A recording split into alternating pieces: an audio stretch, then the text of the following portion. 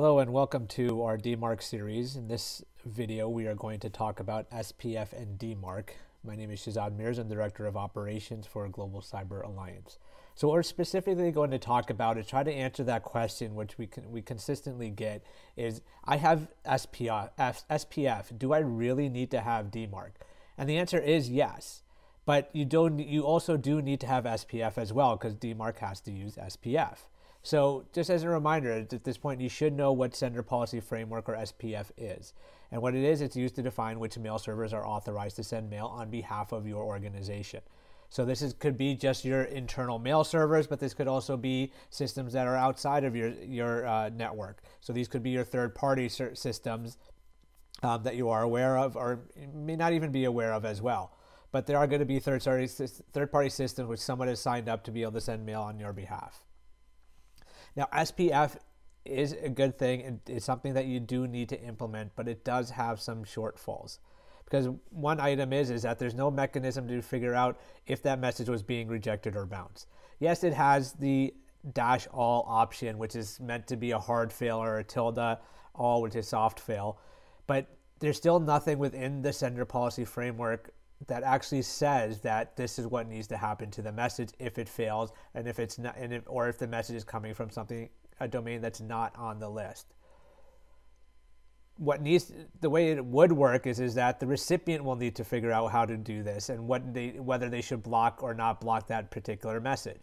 And so that's where it becomes very difficult for them to do, because they could potentially block legitimate mail. So they, for the most part, will not implement the SPF verification alone on its end.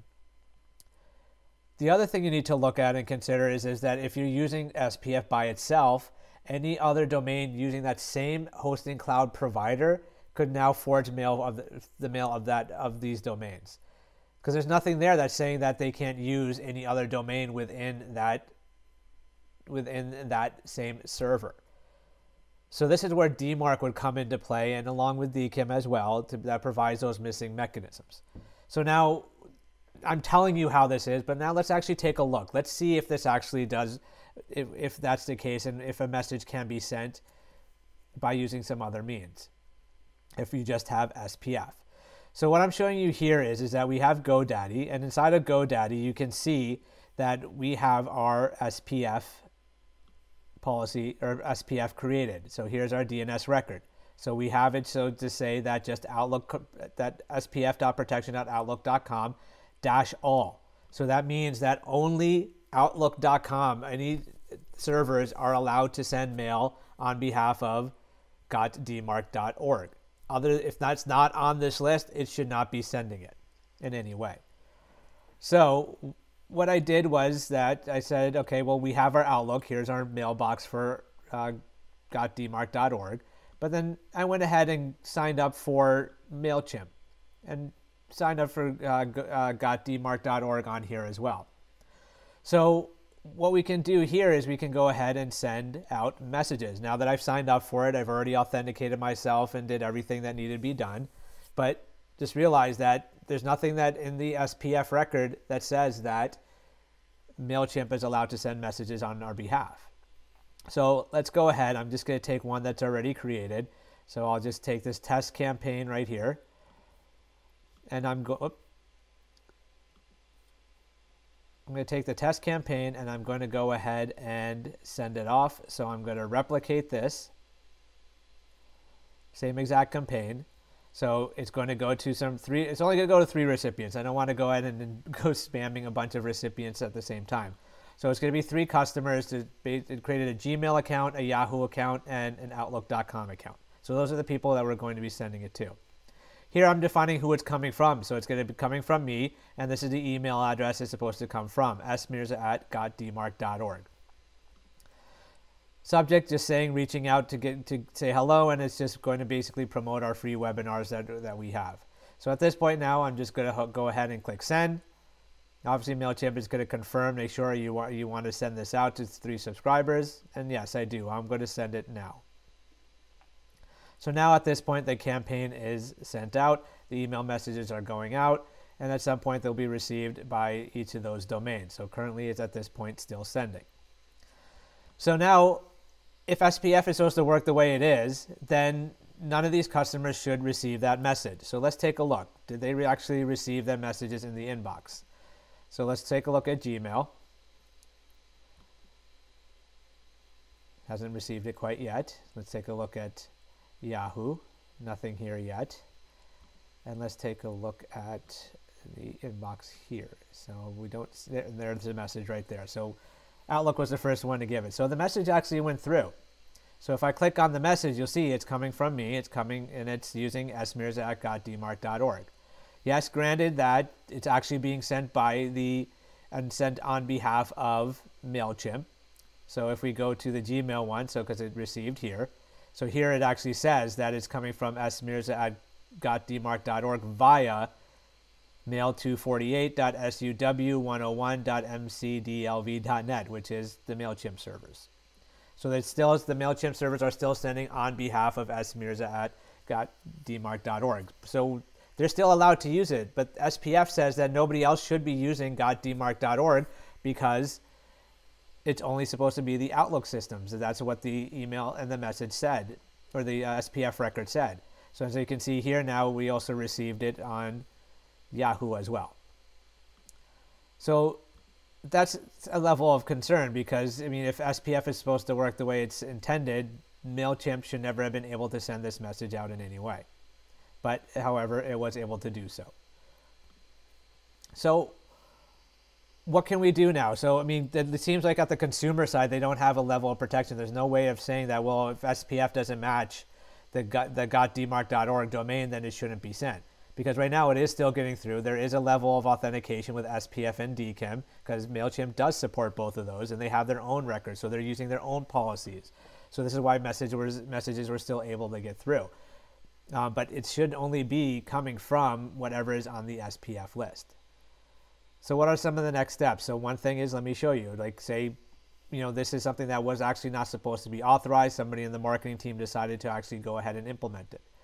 So now at this point here, I'm going to say, okay, you know what? Being in the IT department, I'm going to go with Dmarc. And I'm pretty sure that there are no other third-party systems that actually use our domain. So I'm just going to create a Dmarc record. I'm going to create the Dmarc record at quarantine at this point. So put in v equals Dmarc1. And the only reason I'm putting in a quarantine is so that way it can actually show you what is going on, rather than, you know, saying it's at reject and then having you think that it's actually working the way it's supposed to work. So I'm going to send any reports because reporting, I believe, is extremely important. So I want, even though we're just showing you this as a demo, we still want to get reports. So I'm going to send this to my email account at dmarc.org. I'm going to also send forensic reports.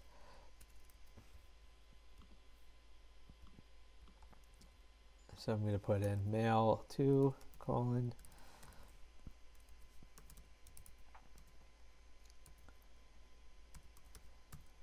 and I'm just going to say that the forensic report should be generated at any point in time. So again, so now this is at quarantine. So we're going with quarantine just to see how it works, so that way you can see that if it's, so now at this point, with the way it should work is that Dmarc will only, Dmarc is going to put the strict rules in terms of what happens with that message. So we're saying quarantine is with the policy level. So that means that if it's not on the SPF list and there's no DKIM for that particular record, that those messages should go to quarantine. So at this point, now that the record exists, let's go ahead and try to send out another campaign. So we'll replicate this again. So using the same exact one, sending it to the same 3 recipients, exact same setup, nothing is different at this point. So we'll just click on send. And now we're going to send those emails out to each of those users.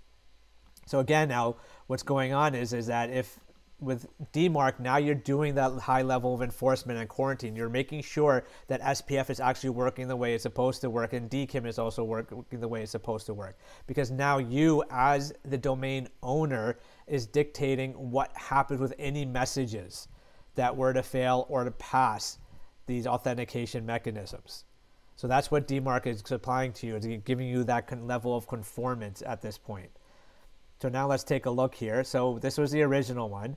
So now if you go to our junk folder, you see now Here's the one that's coming from MailChimp, but it was identified as spam because it's not coming from it, because it's not one of the messages, or it's not coming from a server that's on your sender policy framework. And on top of that, it's also not using DKIM that's authorized for your domain.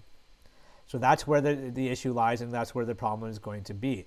So now here, if we go down, we go to the spam folder, there will eventually be a message right here in Yahoo. And again, at some point, here's the message that's coming into Yahoo. So this message is now going into spam at this point in time. So now how do we prevent that from happening? Because we now say, okay, well, the marketing team is starting to get emails saying, hey, all your messages are going to quarantine, or say we actually did go to reject.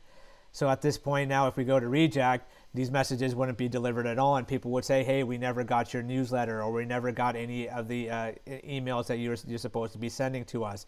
And it's because the marketing team or the sales team didn't talk to the IT staff and set up the authorized system. So at this point, what you would have to do is now go into MailChimp, set that up, and configure it in order to set it up correctly and allow for these messages to go through.